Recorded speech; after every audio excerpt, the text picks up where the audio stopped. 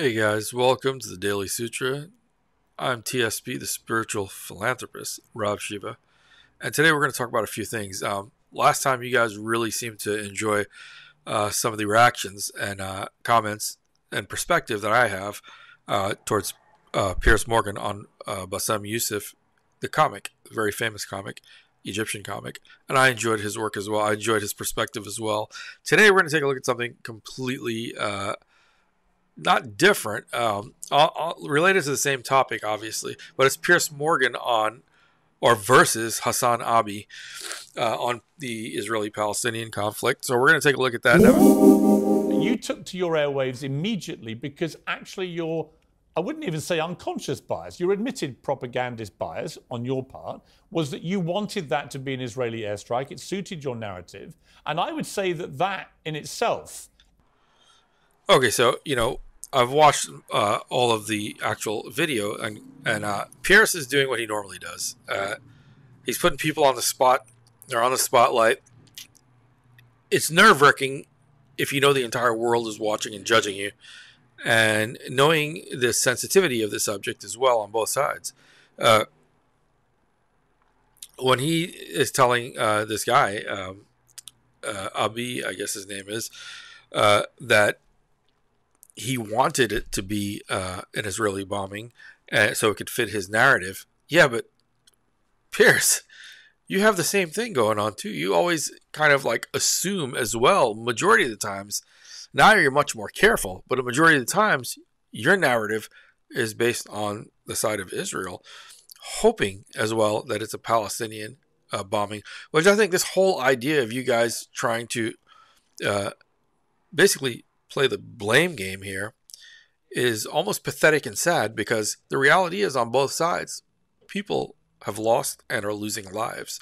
So what is the urgency, necessity, and need to use this platform that you have with so many people on both sides of you, a huge population of viewers, and to play this blame game, this ping pong back and forth, and waste time when you both actually, which I guess they both are. I haven't really seen the other guy, his work yet, but I will watch it.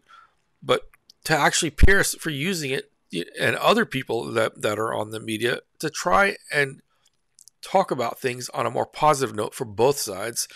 This whole taking sides thing is ridiculous. And, this kind of, I understand where exactly this is going, because since I can remember, decades, 4 or 5 decades, long in the news, it's been biased. It's always been one-sided. They even had to, at one point, address when they spoke about people committing crimes or any kind of crime whatsoever, and when they would say a man committed a crime, but if it was a black man, they would specifically include it was a black man or a black person that committed that crime. If it was a white person, they would never put that. They would never say it's a white person. They would say it's just a person or a man.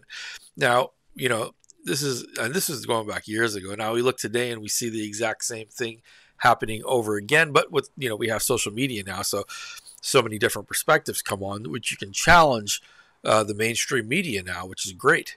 And I think this is the problem that they're having, is that it's almost they're regretting the fact that they allowed YouTubers and other people in social media to speak their mind. And the only way to really stop people from speaking their mind is to hold them accountable, fact checking, and not just fact checking, also, did you say anything that could be harmful in any way whatsoever?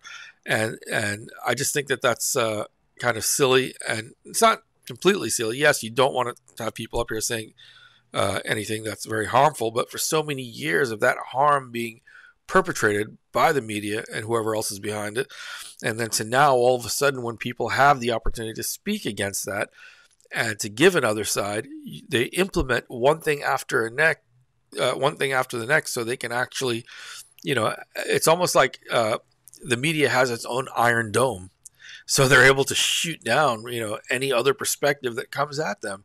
And I think this is another great example of that iron dome for the media. We're going to look further into it as well and talk more about this. I think I've always spoken about how the media uses its platform especially during times like this where it should be focused more on humanitarian efforts. And it's almost like, I almost feel like they built this war up. Like you watch a pay-per-view fight, you'll see one fighter and like this fighter's done this and that fighter's done this. And you bring them together in the conference room and, they go at it until they get into the ring. But now, this is not like that. It's the actual fight's going on. And, they're still playing these promos as propaganda on both sides, which is a sad thing to watch. Hey guys, again, it's me, TSP, the spiritual philanthropist Rav Shiva. You can find me on Facebook as TSP Rav Shiva, and you can also find me on TikTok as TSP Rav Shiva as well. I may do a Twitter, I'm not sure. But guys, this is what I do. I'm 53 years old. I've been trying to do this for a long time, and I'll put my video together and show you how many years I've been censored and kept off platforms by certain people. And I can't mention their names. They know who they are. And your likes, subscribing and sharing my work helps me in many ways.